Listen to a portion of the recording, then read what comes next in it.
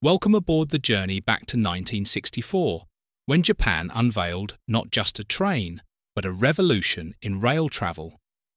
This is the story of the Series 0 Shinkansen, the world's first high-speed bullet train and the start of a transport legacy that would change the world forever. The Series 0, also known as the Hikari, made its debut on the 1st of October 1964, perfectly timed with the Tokyo Olympics. Built to link Tokyo with Osaka, this gleaming white and blue train slashed journey times from nearly 7 hours to just 4. Incredibly, that would soon be reduced even further to just over 3 hours. For a country still recovering from the ravages of war, it wasn't just a train, it was a statement of technological prowess and a symbol of national renewal.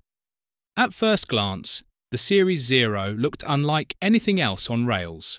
Its iconic bullet-shaped nose wasn't just futuristic, it was aerodynamically efficient. But the real innovation lay underneath. Unlike traditional locomotive-hauled trains, the Series 0 was an electric multiple unit, meaning every axle was powered. This gave it blistering acceleration and a smooth, whisper-quiet ride. Each original Hikari service consisted of 12 cars, later expanded to 16 to cope with overwhelming demand, especially during Expo 70 in Osaka. Running on the brand new Tokaido Shinkansen line, the Series 0 quickly became a cultural icon.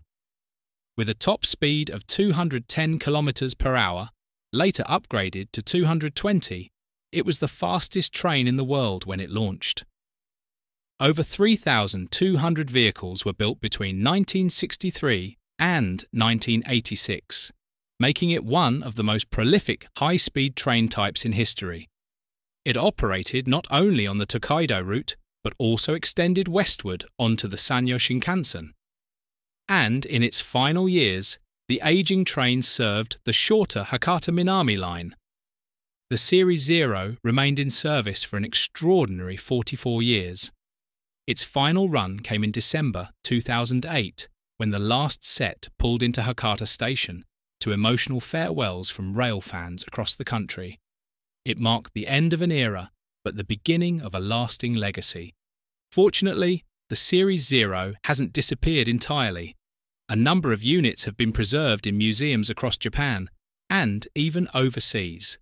One leading cab is proudly on display at the National Railway Museum in York, England, making it the first Shinkansen unit preserved outside Japan.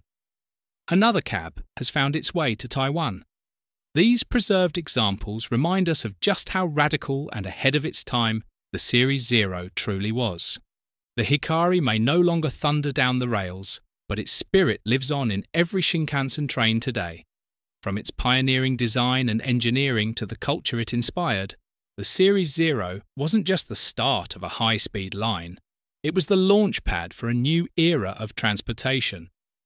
If you enjoyed this journey into the golden age of Japanese rail, please like this video, share it with fellow train enthusiasts, and subscribe to the channel for more fascinating stories from the world of transport. Thanks for watching, and we'll see you on the next adventure down the line.